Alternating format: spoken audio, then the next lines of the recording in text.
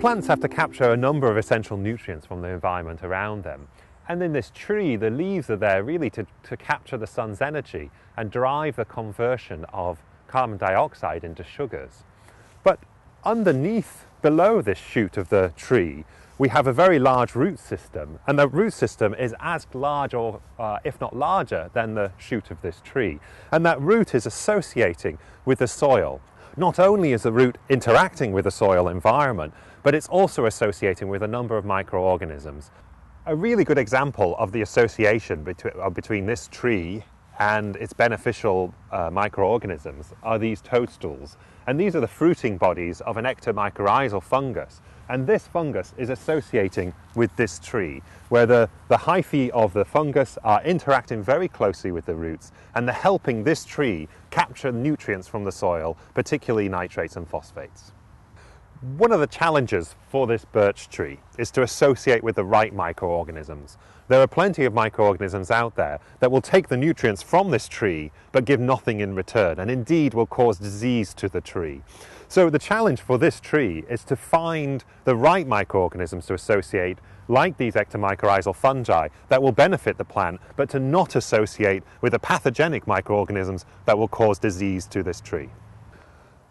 The interaction between plants and mycorrhizal fungi is ubiquitous within the plant kingdom. In other words, most of these plants in this field will be associating with mycorrhizal fungi that are helping these plants capture nutrients from the soil. But there are some plants that can do something in addition, and that's in particular plants in the legume family that can associate with nitrogen-fixing bacteria. Those nitrogen-fixing bacteria convert nitrogen in the atmosphere around us. And to show you that, I'm going to dig up this clover plant.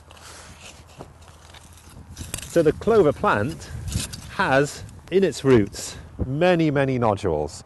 And all of those nodules are little nitrogen-fixing factories that convert nitrogen from the atmosphere into ammonia. So this clover root is associating with both nitrogen-fixing bacteria, which you can clearly see on these nodules of the root, but it's also associating with mycorrhizal fungi.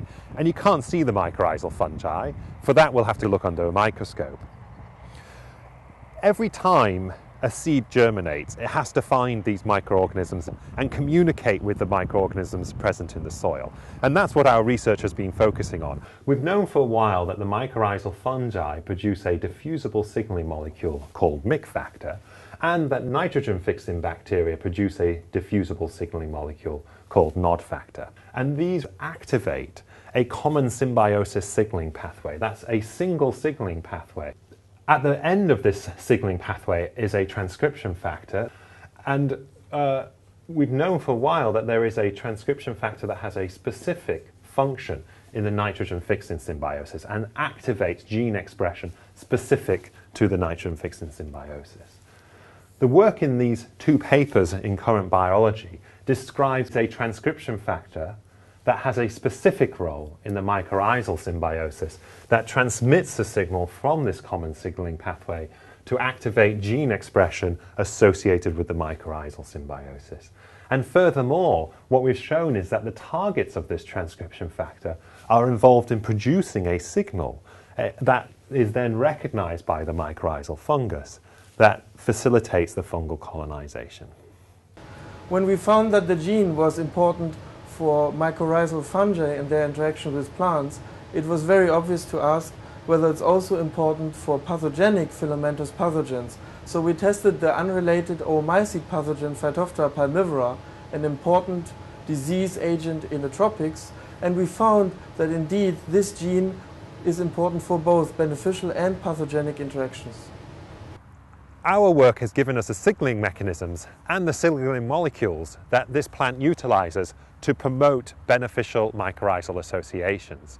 The biggest surprise from our work was the fact that those signaling molecules were also used by pathogenic microorganisms to facilitate their colonization. And it highlights the real challenge for this plant to promote the beneficial associations, but at the same time restrict pathogenic associations when the mechanisms are conserved.